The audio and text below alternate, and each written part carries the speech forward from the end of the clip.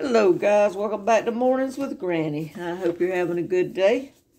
I have some mail here and then I got a short haul from the thrift store. Nothing exciting, so maybe it won't bore you too much. This is from Rita, and Rita lives in Michigan. Thank you, Rita. And I also heard from Janine, and Janine is in Washington.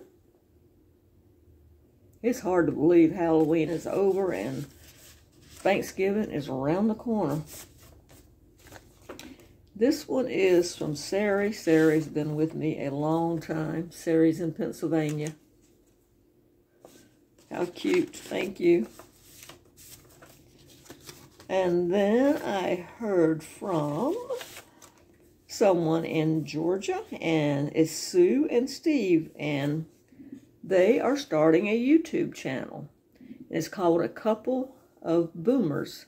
So check them out. It said that they are frugal and they show affordable activities to do with grandchildren, and they also share hikes and areas that they are exploring in Georgia. So check them out. I'll definitely check you out. Thank you so much. All right, we went to 2 thrift stores. The only thing Mom got was she wanted a little calculator about that big. It was 49 cents. So I got that for her. And that was it for her. But you know my weak spot is books. I bought 32 books. Now, I did not spend but $7.30 for everything. So I'll show you what I got.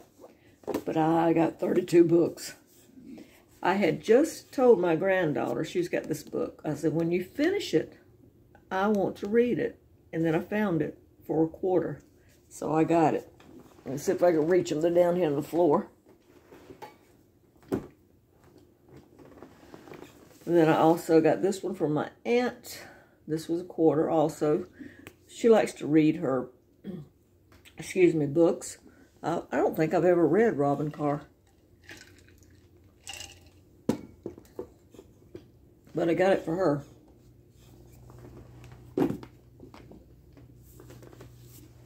All these I'm showing you up till I change to the next box are $1 each.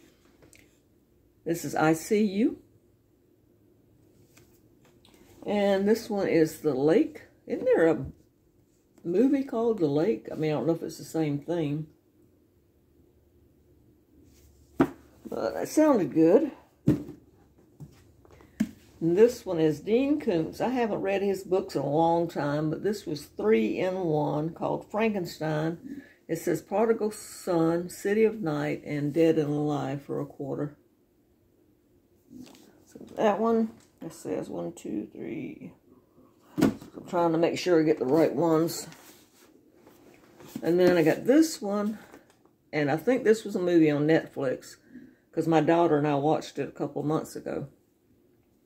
The Woman in the Window, I want to say Amy Adams was in it.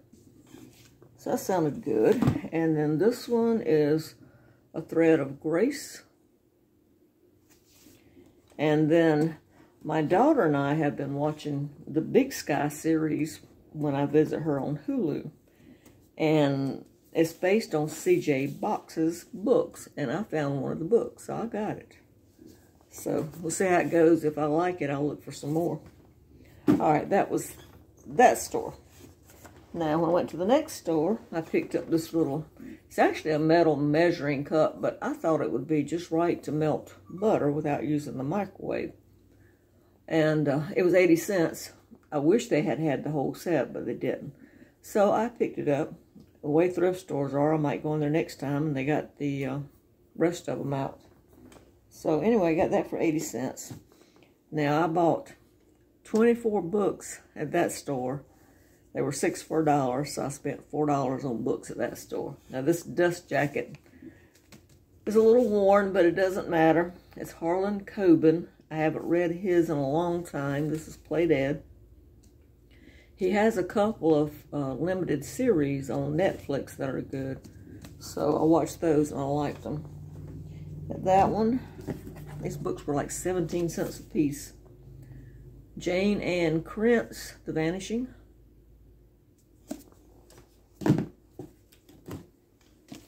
And this is Thomas Grenius, The Promised War. I've never heard of him, but sounded good. I like James Rollins, and it says that he's lightning pace, dagger sharp, and brilliantly executed by James Rollins. So maybe that's a good sign. Now, I'm not going to pull out the other 21, not all of them, but I'm going to show you what I got. Crossword puzzle books. They had 21 new crossword puzzle books. I like doing crossword puzzles. My grandmother did crossword puzzles for years, and she lived to be 97, and she pretty much, her mind was, what am I trying to say, sharp, up to like the last year. And her health started failing, so her mind was getting just a little bit bad, but not too much. But anyway, she loved doing crossword puzzles, and I do them. So I got 21 new crossword puzzle books. Those will last me for over a year, and of course I'll share some too. But that's it. I am still trying to get rid of plastic. I had a lot of good comments on that last video, and some people that had already done it, and I mean by done it as getting rid of their plastic.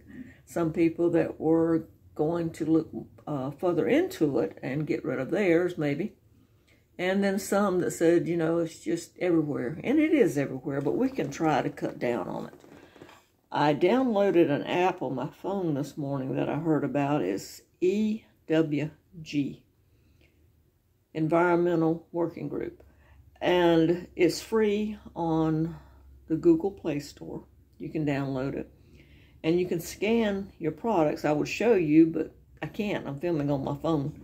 So you can scan the product, and it'll come up and tell you what's bad in that product. And it's got like I think it's a 1 to 10 rating. The higher numbers being in the red, don't use it. Lower numbers being green, you can use it safely. So you might want to check that out. I just downloaded it this morning, so the only thing I've scanned is a bottle of lotion. That was it. So I'm looking forward to walking around the house scanning things.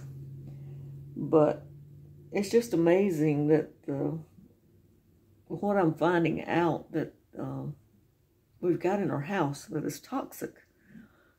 I didn't realize there was so many items that were toxic. It kind of opens your eyes to, you know, it's like, where have I been all these years? Why didn't I know this? But I might be a little slow to the game, but I'm learning. I'm still reading up on stuff. And I plan to do a video on the vitamins, and I also want to do one on biosludge. But my next video is on making laundry detergent, because my aunt brought the stuff over for me to make her some laundry detergent. I've got everything in there ready to make it. I just got to sit down and make the video as I do it. All right, guys, I'm going to quit talking, and I'll let Gizmo out for a little bit. I need to go get him in. So I hope you have a wonderful day, and I hope I didn't bore you too much with all these books. I'm excited, very excited. All right, guys, have a good day. Don't forget to give this a thumbs up and subscribe.